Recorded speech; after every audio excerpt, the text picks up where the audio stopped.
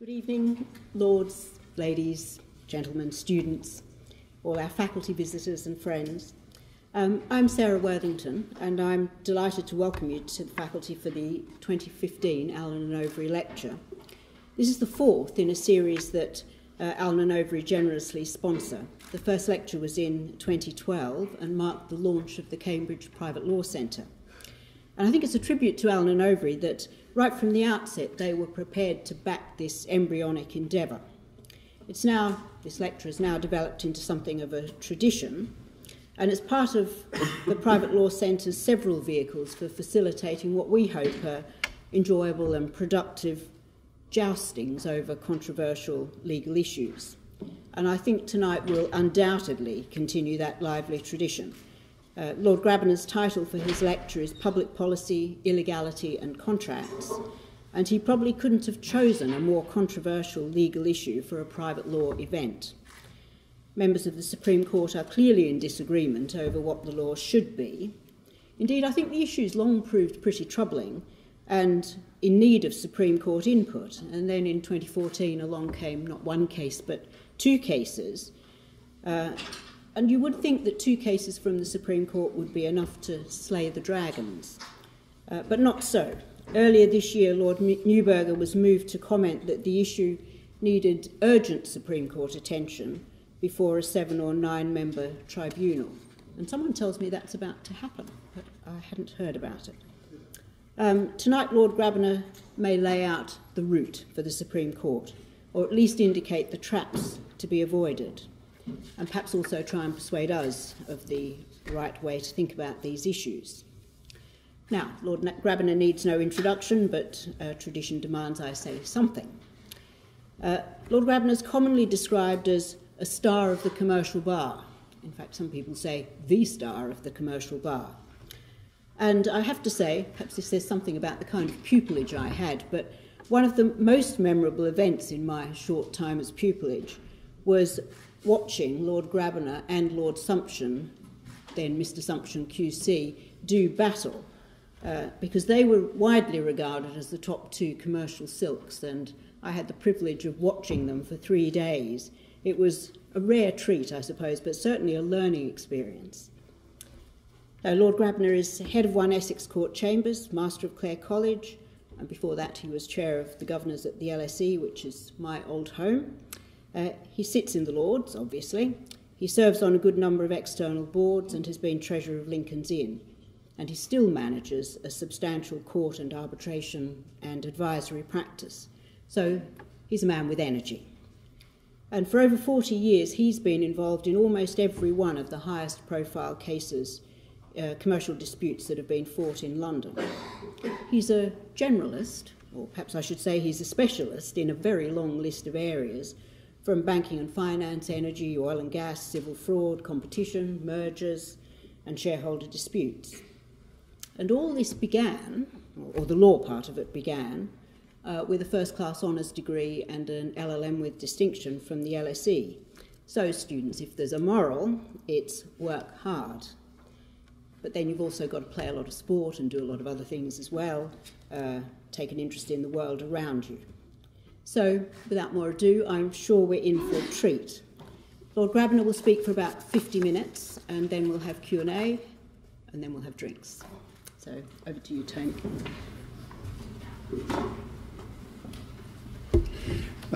Thanks very much indeed, Sarah. It's lovely to be here, and it's particularly nice to see so many old friends. Old, not in age, of course, but long-standing. And there are some great faces around this room, people I've known for a very long time. So thank you for coming, and it's nice to see you. When Sarah invited me to give this lecture, I had a dim recollection going back to 1970 of having revised the chapter on illegality for the 7th edition of a book called Sutton and Shannon on contracts. This was a textbook with which few here will be familiar, because no doubt for good reason there never was an 8th edition. I looked out my battered old copy and I read the illegality chapter. Immorality and public policy both had walk-on roles, but I had a strong sense that the law, which was concisely and accurately summarised, lacked principle and logic, and was as untidy then as it still is some 45 years later. The same point is made by the Chancellor, Sir Terence Etherton, in a case called Sharma, which is the most recent decision of the Court of Appeal, decided just a couple of weeks ago. The reason why the law was well summarised in that chapter was that a certain Mr. A.G.P. Hughes, now Lord Hughes, was a key member of our research team. The probability is that he actually wrote the chapter. Now, when Sarah and I spoke, I also knew that there had recently been a spate of cases at Court of Appeal and Supreme Court level. But apart from Tinsley and Milligan, I hadn't followed the debate in detail. It's true that through the recent judgments, a number of important differences between distinguished jurists have emerged. But the quality of the debate and the modern willingness of our leading judges to debate and our leading judges to identify and give expression to what used often to be the unstated major premise of a piece of legal reasoning is a welcome development. I have 5 headline points and 1 digression. First, I will deal with the principal emerging differences. The detail was painstakingly summarised and explained by Lord Neuberger in his judgment in Jetivia and Bilter. Secondly, I think the time has come to resist further incantation of Lord Mansfield's statement of principle in Holman and Johnson. Without disrespect to that great man, that passage raises more questions than it answers. It would be better to ask ourselves what purpose the law in this area should be concerned to achieve, and to take full account of the observations of Lord Justice Bingham in his judgment in Sanders and Edwards. And I'll be forgiven, I hope, if I just quote a passage from that great judge. Where issues of illegality are raised, the courts have to steer a middle course between 2 unacceptable positions. On the one hand, it is unacceptable that any court of law should aid or lend its authority to a party seeking to pursue or enforce an object or agreement which the law prohibits. On the other hand, it is unacceptable that the court should, on the first indication of unlawfulness affecting any aspect of a transaction, draw up its skirts and refuse all assistance to the plaintiff, no matter how serious his loss, nor how disproportionate his loss to the unlawfulness of his conduct. The Supreme Court is uniquely positioned to adopt those wise words, and I will come back to this point. The third headline point is this: we should recognise that Tinsley and Milligan is an unsatisfactory decision, not in the result, but in the reasoning of the majority. In that case, 2 single women jointly owned a business running lodging houses. With funds generated by the business, they bought a house and lived in it together. The title to the house was, by agreement between them, vested solely in the name of Miss Tinsley, on the understanding that they were the joint beneficial owners of the house. The purpose of the arrangement was to assist in the perpetuation of frauds on the DSS, because Ms. Milligan, with the connivance of Ms. Tinsley, made false benefit claims on the dishonest basis that she paid rent and was not a house owner. The judges regarded Ms. Milligan's behaviour as unattractive, but in Lord Gough's words, it was of a relatively minor nature. This was no doubt because he was impressed with the fact that she had come clean with the DSS and repaid the money improperly obtained. Ms. Milligan succeeded on a technicality. She was able to assert an equitable proprietary interest in the house without the need to rely on the dishonest purpose of the agreement. Now, this decision is binding, and the Supreme Court should, in the next appropriate case, be invited to depart from it. We need an illegality rule which is principled, so that the result won't turn on the availability or otherwise of a presumption derived from equity. And in this context, it's worth comparing Tinsley with the case of Collier. In Collier, in order to defraud his creditors when he thought he was in financial difficulties, the father granted leases of 2 premises to his daughter, as well as options to acquire the freeholds. In the event, the anticipated financial problem evaporated, but the father and daughter fell out. The father sued. It was held there was no withdrawal on his part before the illegal purpose had been performed. Indeed, the father had directed his daughter to exercise the options and to take a transfer of the freehold interests. Also, there was no resulting trust presumption in favour of the father, and his claim accordingly failed. The fourth headline point is this: the endeavour to achieve certainty is a noble one, especially if it has the effect of producing clarity for the parties at the stage of drafting the contract.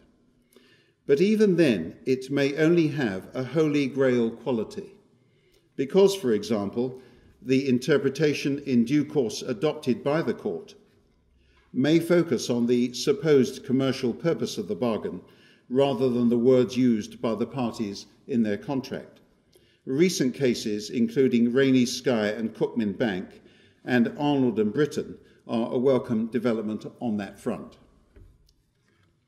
In this area of the law, certainty is less of a concern, because when deciding whether or not to make an illegal bargain, it is unlikely that the enforceability of the transaction would have figured in the minds of the negotiators.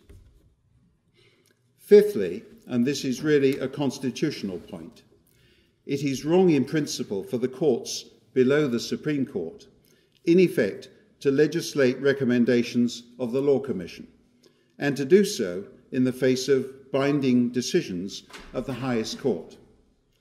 That can and should only be done by the Supreme Court or by Parliament. This is an unfortunate aspect of the story, and I think is at the heart of some of the differences between the judges in the recent cases. Between 1999 and 2010, the Law Commission recommended legislative reform to give the courts a statutory discretion in relation to the illegality defence. But it eventually concluded in CP 189 and Report 320 that the matter should be left to be developed by the common law, and I quote the Commission, in the way we hoped, close quote. By this expression, the Commission meant that the defence should be applied flexibly and only allowed where, and again I quote, its application can be firmly justified by the policies that underlie its existence, end quote, and that the court should consider on the facts of the individual case whether the application of the illegality defence could be so justified. According to the Law Commission, the, quotes, so-called rules, end quote, developed in the cases were only guidance, and the courts, and I quote, which the courts bent. That's quite a serious allegation, but no doubt absolutely well-founded in truth. It said that case law should only be followed sometimes where it, and I quote, helps, end quote. Now, for those of us who were raised on Professor Rupert Cross's magnum opus, Precedent in English Law, these views of the Law Commission reveal a novel approach to stare decisis. In support of its views, the Law Commission relied, in particular, on some obiter remarks of Lord Hoffman in Grey and Thames Trains, and Lord Phillips in Stone and Rolls and Moore Stevens. Since then, the courts have given conflicting judgments. The Court of Appeal in Parking Eye, Apotex and Patel, explicitly, and the Supreme Court in Hounga, implicitly, adopted the Law Commission approach. That approach was in turn firmly rejected by the Supreme Court in Apotex, by Lord Sumption, with whom Lords Neuberger, Mance and Clark agreed, but with Lord Torson in the minority essentially disagreeing with his Supreme Court colleagues. Now, by comparison with the trenchant dissenting observations of Justice Scalia in the recent US Supreme Court decision in a case called Obergefell against various state governors, our own justices are remarkably polite and mild-mannered towards each other. The issue in Obergefell was which of the federal court or the state legislature was authorized to decide whether the 14th Amendment contained a fundamental right to permit same-sex marriage. Amongst the gems were describing this is Scalia, Justice Scalia, describing the majority opinion as, quote, lacking even a thin veneer of law, end quote, saying that, quote, buried beneath the mummeries and straining to be memorable passages of the opinion is a candid and startling assertion, end quote, and a footnote no less that, quote, the Supreme Court of the United States has descended from the disciplined legal reasoning of John Marshall and Joseph Story to the mystical aphorisms of the fortune cookie. End quote. To add insult to injury, Justice Scalia drew attention to the fact that the majority opinions had discovered in the 14th Amendment a fundamental right which had been, quote, overlooked by every person alive at the time of ratification and almost everyone else in the time since. He names all what he calls the lesser legal minds who also miss the point. Listen to the list. Thomas Cooley, John Marshall Harlan, Oliver Wendell Holmes, Learned Hand, Louis Brandeis, William Howard Taft, Benjamin Cardozo, Hugo Black, Felix Frankfurter, Robert Jackson, last but not least, Henry Friendly. I could not resist that digression. I will say something about some of the recent cases, but my thesis is that they can be reconciled when divided into two broad categories. First, those in which the claimant's cause of action is founded on illegality, by which I mean where he has to rely on or would benefit from an illegal or immoral act. In such cases, the general principle preventing recovery based on Holman and Tinsley still applies. The Law Commission's recommendations are inconsistent with this proposition. Secondly, cases such as Parking Eye and Ho'unga, where the claim is not founded on an illegal or immoral act, but may still be so closely connected with illegality as to be tainted by it. In such cases, the law is more flexible, and the approach of the Law Commission is broadly consistent with it. As to the first proposition, the reliance rule is rigorously applied, but there may be some flexibility where the illegality is trivial. For example, if the claimant was unaware of some statutory rule or was ignorant of the facts constituting the breach. The extent of this exception is uncertain. In tort cases, the rule will apply where the claimant seeks recovery for loss caused by his own illegal act. Grey and Thames Trains is such a case. Having pleaded guilty to a charge of manslaughter, the ex turpi causa principle prevented Mr. Grey from recovering damages for loss of liberty, loss of earnings, damage to his reputation, and feelings of remorse and guilt. He was also barred from claiming an indemnity against any claim brought by the dependents of his victim, notwithstanding that his mental state was allegedly caused by Thames negligence in connection with the Ladbroke Grove train crash. This is because it would have been inconsistent for the civil court to compensate him for the consequences of the sentence imposed upon him by the criminal court. There's also a line of cases which shows that the court will take note of the illegality and bar the claim, even though the illegality is not relied on. Beresford and Royal Insurance is famous, the insurance claim in respect of a suicide when suicide was a crime. Alexander and Rayson, where the contract was intended to be performed illegally, either at the outset or subsequently. And cases where the claim is inextricably linked with criminal conduct. For example, the claim by a bank robber against the driver of the getaway car for negligent driving. If you saw it in a sitcom, you wouldn't believe it. It is exceedingly rare for the court to sustain the illegality defence in a tort case. Cross and Kirby is a homely example, where a Hunt protester attacked a participant with a baseball bat.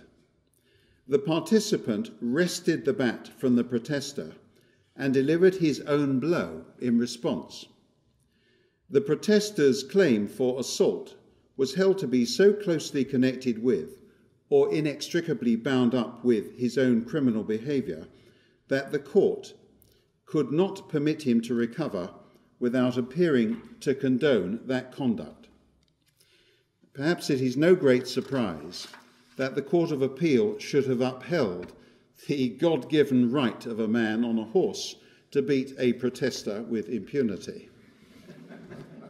The rarity of a successful plea of illegality in a tort case is consistent with the willingness of the court to permit a restitutionary remedy. The tort claim is essentially a restitutionary remedy. I want now to say something about the recent cases. Apotex concerned a claim for damages on a cross-undertaking following the discharge of an interim injunction restraining infringement of the claimant's patent.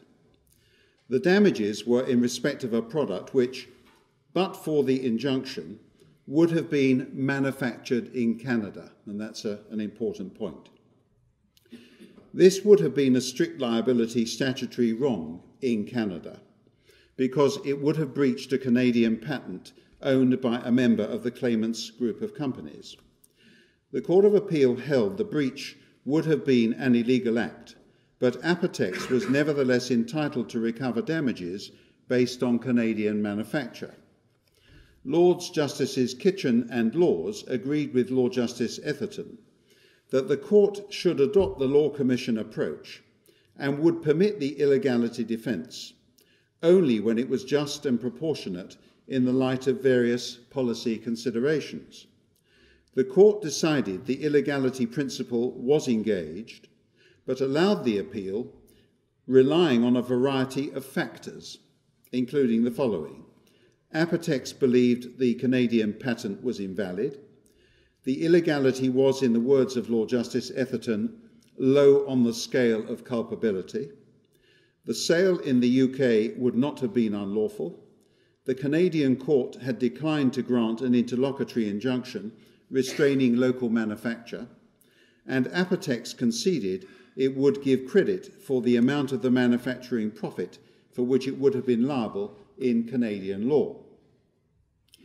The decision of the Court of Appeal in Apotex ignores previous binding authority.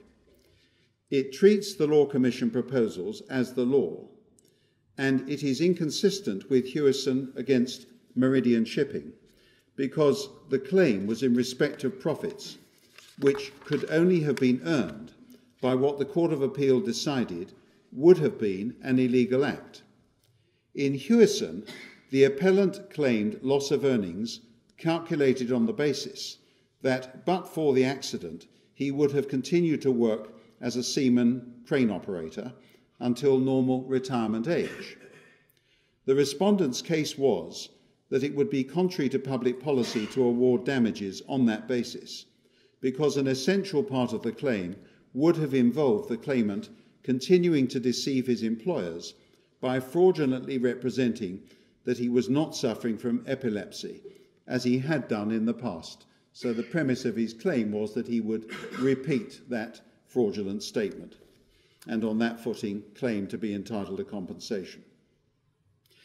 Furthermore, although the judgment of the Court of Appeal in Apotex refers to the rejection of the public conscience test and adopts instead a just and a proportionate response in the light of the policy considerations, it is difficult to see how, if at all, the two tests differ in practice.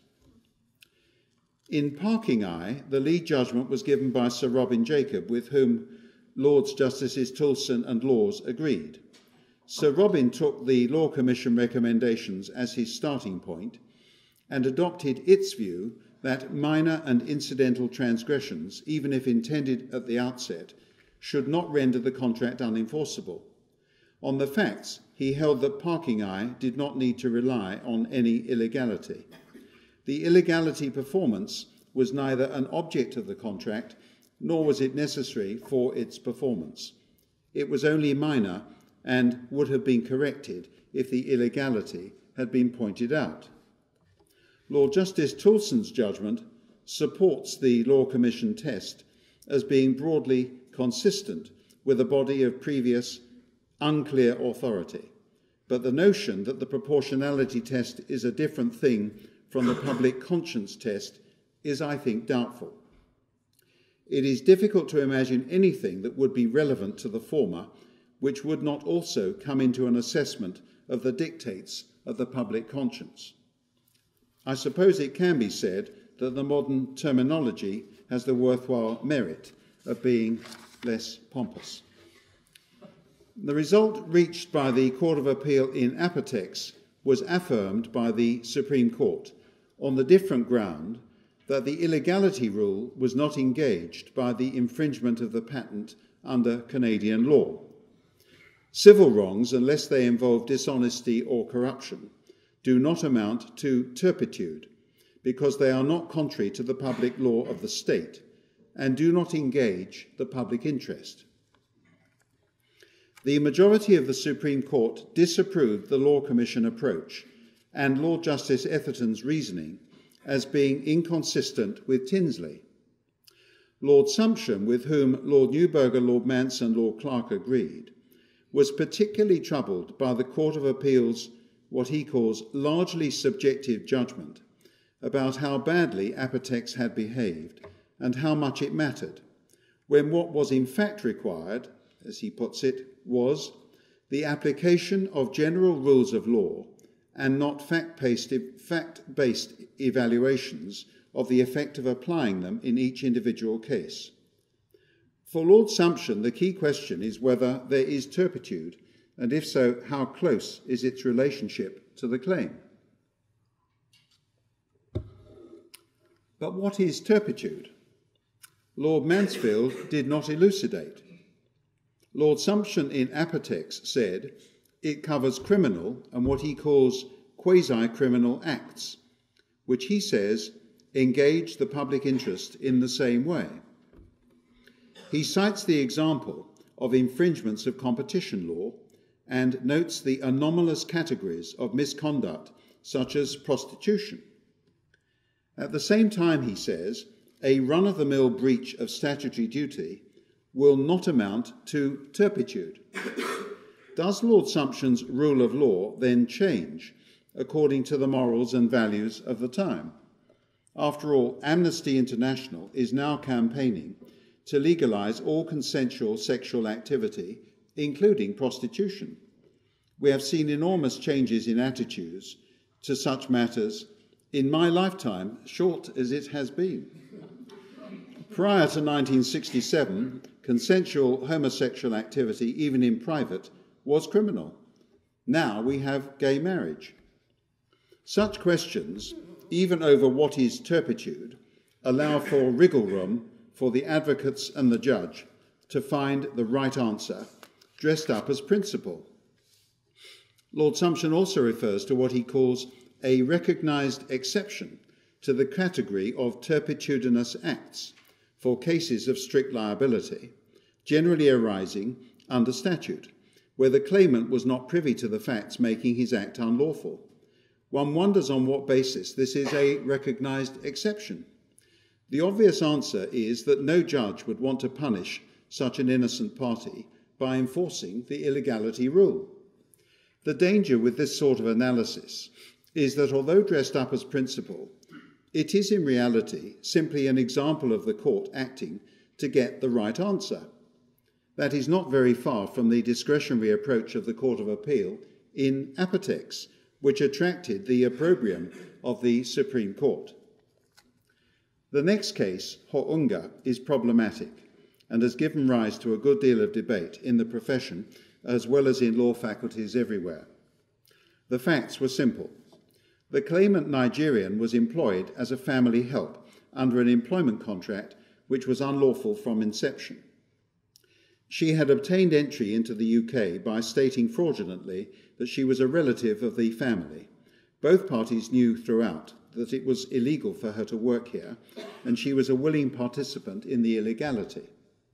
The Employment Tribunal rejected her claims for unpaid salary, damages for unfair dismissal, and for the statutory tort of dismissal on racially discriminatory grounds, because they were all inextricably bound up with her illegal conduct, which could not be condoned.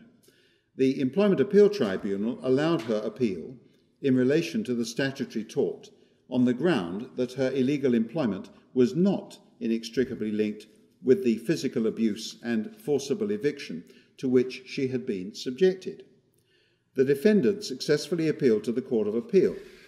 Lord Justice Reimer said this: in making good her discrimination case, she was directly invoking and relying upon the fact that she was here illegally and had been working illegally for the Allens. She was making a direct link between the discriminatory treatment of which she complained and the circumstances in which she came to be and was employed by the Allens. The Supreme Court reversed the Court of Appeal. It made no express reference to the Law Commission's reports, but applied its approach. Lord Wilson, with whom Baroness Hale and Lord Carr agreed, concluded, on the basis of a dictum of Lord Phillips in Stone and Rolls, that the Tinsley reliance test could not automatically be applied, and thought it appropriate, quotes, to soften the effect of the reliance test by the need to consider the underlying policy, end quote. On the inextricable link test, Lord Wilson said this: I would hold the link to be absent. Entry into the illegal contract on 28 January 2007 and its continued operation until 17 July 2008 provided no more than the context in which Mrs. Allen then perpetuated the acts of physical, verbal and emotional abuse, by which, among other things, she dismissed Miss Ho'unga from her employment. Although he went on to say the bigger question was whether the inextricable link test was applicable, Lord Wilson did not explicitly answer that question and focused instead on the public policy foundation of the illegality defence.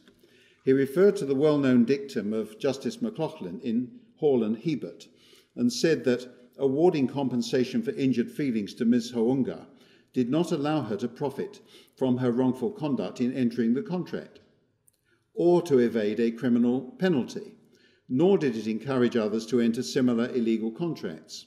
Conversely, to allow the illegality defence would encourage other disreputable employers to discriminate with impunity against their employees.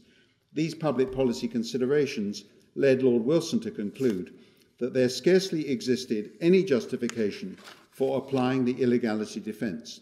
In essence, this was an example of the approach favoured by the Law Commission. It is, I think, noteworthy, however, that in his enumeration of the policy considerations, Lord Wilson omitted the most obviously applicable one, namely consistency in the law. How could the law prohibit the employment, yet reward Miss Ho'unga with damages for its discriminatory termination? Lord Hughes, with Lord Carnwath, agreed with Lord Wilson that there was not a sufficiently close connection between the illegality and the statutory tort. This was in contrast with the claims for breach of contract, when the contract was prohibited and illegal. The employment merely provided the setting or context for the commission of the tort, and to allow recovery for that tort would not amount to the court's condoning what it otherwise condemns. I think the Court of Appeal was right to say that all Miss Ho'unga's claims, including the one on which ultimately she succeeded, were obviously inextricably bound up with the illegal employment. It is difficult to see on what basis the unfair dismissal was, but the racially discriminatory dismissal was not, caused by it. This looks like an example of Lord Sumption's interesting observation in Apotex, to the effect that the disordered state of the law is due to the distaste of a court for the consequences of applying their own rules. The Law Commission would say this is an example of the law being bent in order to achieve a palatable result. Miss Ho'unga was relying for all her claims on her own unlawful employment.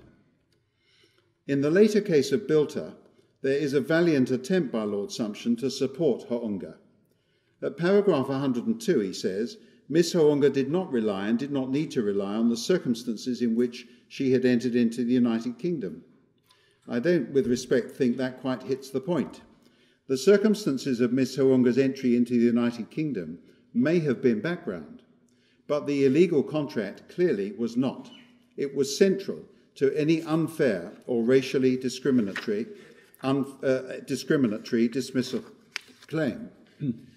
In my view, the real question in Ho'unga should have been whether, on the true construction of the provision which created the statutory tort, the Race Relations Act 1976, Section 4.2, it applied to unlawful contracts of employment. That seems to me to be the key question. That question was never addressed either by the Court of Appeal or by the Supreme Court. The section deals with employment discrimination and access to opportunities for promotion and training, as well as dismissal and other forms of detriment. The decision in Ho'unga implies that a person knowingly in illegal employment can nevertheless make claims across the whole range. For example, but for his race, the terms of the illegal employment would have been improved. That gives you a statutory cause of action. Or he would have been promoted, a separate cause of action under the same statutory provision, to more senior illegal employment. That cannot, with respect, be right. Ho'unga may be a classic example of a hard case making bad law. Now, it certainly does not follow that the decision in Ho'unga is in conflict with Tinsley. They are different cases. Tinsley decides that the illegality defence depends on a rule of law. It doesn't turn on the supposed equities, and it certainly isn't a discretionary power exercisable on the basis of a judicial value judgment or balancing exercise. Cases such as Parking Eye and Ho'unga are different because the claimant is not obliged to rely on his own illegality, and Tinsley is not applicable. In Apotex, the claimant relied on the alleged illegality, and the Tinsley principle was engaged. In Ho'unga, the Supreme Court decided the illegality was merely background or context, so the Tinsley principle was not engaged. In Ho'unga, there was also a competing public policy. For this reason, the singular expression, the illegality defence, is misleading and should be avoided. Ho'unga was followed in Best against the Chief Land Registrar. There, a squatter was held to be entitled to claim title to a residential property in reliance upon his adverse possession, notwithstanding that his occupation amounted to a criminal offence under the Legal Aid Sentencing and Parliament Act 2012, Section 144. The Court of Appeal concluded that in enacting Section 144, Parliament did not intend to produce any collateral effect upon the settled law of adverse possession in respect of registered or unregistered land. The next case is Patel, where, contrary to the Criminal Justice Act 1993, and I think this is a case which is either been argued or is about to be argued in the Supreme Court. Contrary to the Criminal Justice Act 1993, Section 52, the claimant paid £620,000 to the defendant under an illegal contract to bet on the movement of shares in Royal Bank of Scotland, using inside information. In the event, the illicit information was never forthcoming. The contract was frustrated, but the defendant refused to repay the money. The Court of Appeal unanimously held in favour of the claimant because the contract was wholly unperformed. The reason why the claimant had withdrawn was held to be irrelevant, and it was unnecessary for the claimant to have to show this had been done voluntarily, or that there had been on his part some hand-wringing expression of repentance. This aspect of the decision confirmed the point made some years earlier by Lord Justice Millett in Tribe and Tribe, and has sensibly clarified a previously unresolved chestnut. The combined effect of Lord Justice Millett in Tribe and the decision in Patel means that Bygos and Bousted is no longer good law.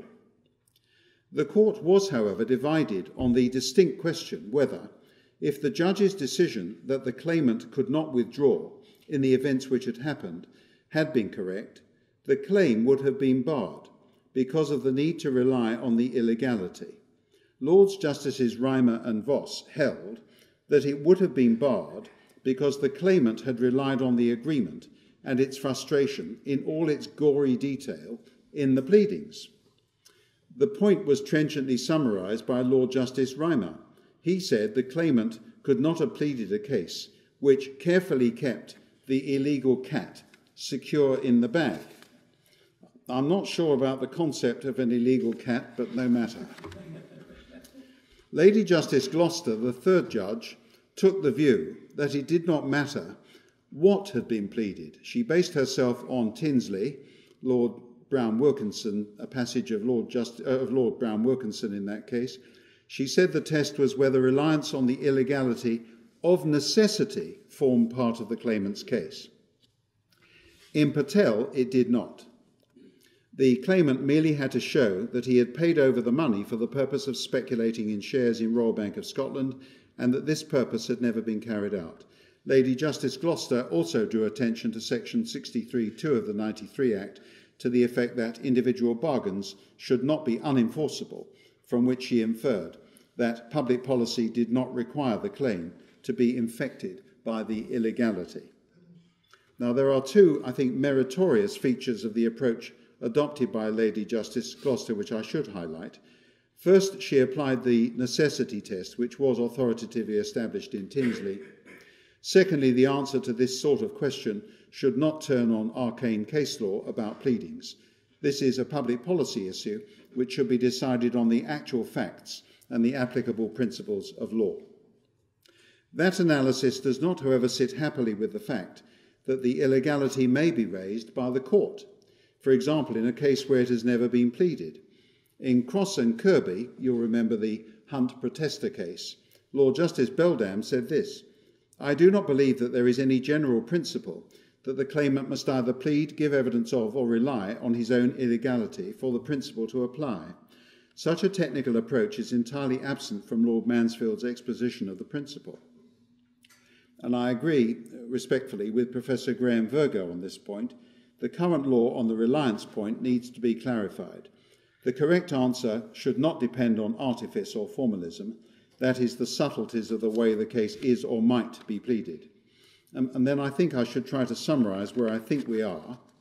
If we step back from the respective positions thus far adopted by different judges and ask ourselves the question, what has been happening in these cases? The answer is that, broadly speaking, the courts have reached the right answers. In all these cases, they have come to a view on the merits and engineered the appropriate result. Sometimes that has been done in the forthright way adopted by the Law Commission. The reasoning in such cases has the merit of openness and more transparency than we have ever had before. Ho'unga is an example. In other cases, the courts have adopted a principled rule, which has sufficient flexibility to enable it to accommodate the judicial instinct for fairness and justice. With this approach, it has and should be possible for the court to decide whether the illegality and the claim are, or as the case may be, are not, inextricably linked. So there is a built-in safety valve. Ordinarily, my personal preference would be in favour of a rigorous and principled rule. But for three reasons in this particular context, I would not feel so constrained. First, our judges are rather good at spotting where the true merits lie, and that enables them to get to what I would call the right answer. Secondly, as previously mentioned, Certainty in the law is desirable, whether you are advising a client when entering a contract or advising him about his prospects of success when a transaction has broken down. In this context, that point does not arise. The parties to an illegal bargain can hardly complain if the court decides for itself what the result should be. In any event, it will be an unusual case where there is not one party with clearly more merits than the other. Thirdly, litigation lawyers have always cautioned clients, rightly in my view, that the merits of the case are vitally important in front of most, not all, judges. Contrary to popular belief, judges are human beings. In my experience, the merits of a case might even extend to the unsavoury appearance of a client, and I cannot resist a further short digression, as I have a vivid memory as a pupil attending an application for leave to appeal to the House of Lords. The Judicial Committee was chaired by Lord Diplock, and I think Lord Roskill was also present, a formidable court. Our client, apart from being a crook, also looked the part. Sam Stamler was my pupil master, and he had tried valiantly to dissuade the client from attending in person, but he had insisted upon appearing. Stamler was on his feet for no more than a couple of minutes and was told to sit down. His opponent was then given a 10-minute blasting, and leave was given without the need for the customary withdrawal of counsel. As we walked back to the robing room along the red carpet on the committee floor, our opponent congratulated Sam on his extraordinary success. He said he had advised his client that he would not be called on, still less that leave to appeal would be granted. He said this was particularly impressive because Sam's physically unattractive client was in court. "Yes," said Stamler, "that's why I told him to sit behind you on your side of the court."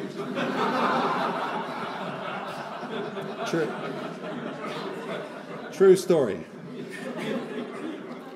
History does not relate what happened on the substantive appeal, but it doesn't really matter.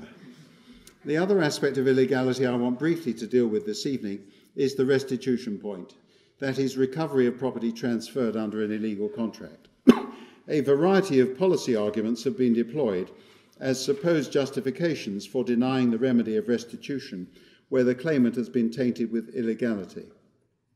In summary, they are consistency, that is, between the criminal law and private law. See Lord Hughes in Hounga.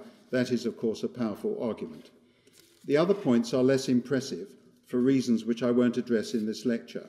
They are deterrence, punishment, and the dignity of the court.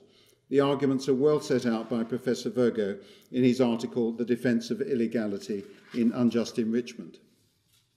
There may be circumstances where one or other of these points will, on the facts of the particular case, have great sway. Leaving that aside, summarising the position shortly, the current state of the law appears to be as follows. The first point is that property so transferred is recoverable if, for whatever reason, the contract is wholly unperformed. Secondly, it is established that for this purpose, property includes tangible assets, bowmakers, case, machine tools in that case, real estate, as in Tinsley, and, subject to the decision of the Supreme Court in Patel, the right to be repaid money. Thirdly, property may also be recovered even if the agreement is no longer executory, provided the claimant can establish ownership without having to rely on the illegal agreement. See Tinsley and Collier, the contrasting presumption cases we looked at earlier on. As I've already suggested, the reasoning in these two cases is unsatisfactory and arbitrary. In Patel, the claim for return of the $620,000 was not an attempt to get a profit. Still less was it to secure a benefit for Mr. Patel from the illegality. Mr. Patel wanted his money back. This case strikingly illustrates the subtle way in which there has been a shift in public policy. Lord Mansfield would not have permitted the court process to be used to assist Mr. Patel. But provided he is not being rewarded for his improper behaviour, the courts today are, or may be, more sympathetic to the claimant, even if his hands are a little bit grubby. I think this is the point which was anticipated nearly 30 years ago by Lord Justice Bingham. You will recall that learned judge's excellent image in his judgment in Saunders and Edwards of the court drawing up its skirts. If in a case like Patel, the claimant is barred from recovering, it would follow that the defendant would retain a windfall and profit from the illegality. This was an acceptable outcome to Lord Mansfield, but I think it should not be permitted today. The defendant should not be permitted to retain the claimant's property. Finally, and I know that word always brings relief to the audience, my understanding is that on the restitution point, French law is ahead of the game. In France, recovery of property is permitted so as to restore the parties to their original positions. The illegal transaction is reversed and is of no effect. On this isolated and recherché point, I think we would do well, just for once, unashamedly, to follow the French. Thanks.